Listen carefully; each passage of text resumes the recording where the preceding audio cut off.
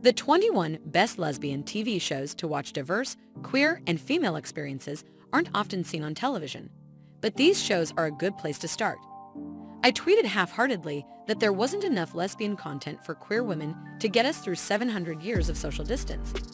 At the time, I did not know how long this pandemic-induced isolation would last, but I did have evidence, a lifetime of unsuccessful attempts to find entertainment with women who love women.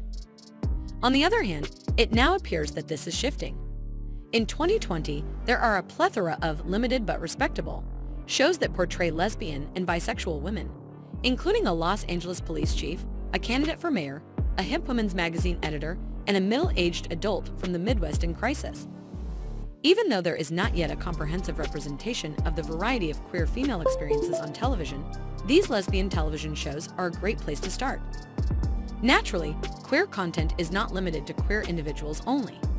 Accepting fully developed, complicated, lovable, sometimes unlikable, queer characters is another part of being an ally. Because there are still so few LGBTQ characters on TV, we sometimes have to actively look for queer women. Numerous lesbian-led television shows are currently free to stream, which is good news for all of us. You should watch this to become an expert in contemporary lesbian television ordinance, which includes half-hour sitcoms, film-quality dramatizations, family-friendly outfit shows, and reality works of art.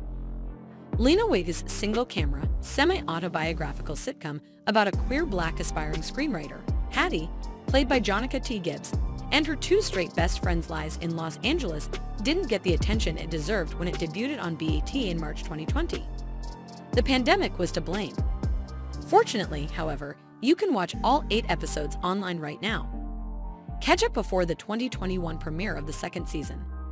Cynthia Nixon plays Gwendolyn Briggs, her love interest, in Ryan Murphy's binge-worthy backstory of the mildly, very deranged nurse Mildred Ratch from One Flew Over the Cuckoo's Nest.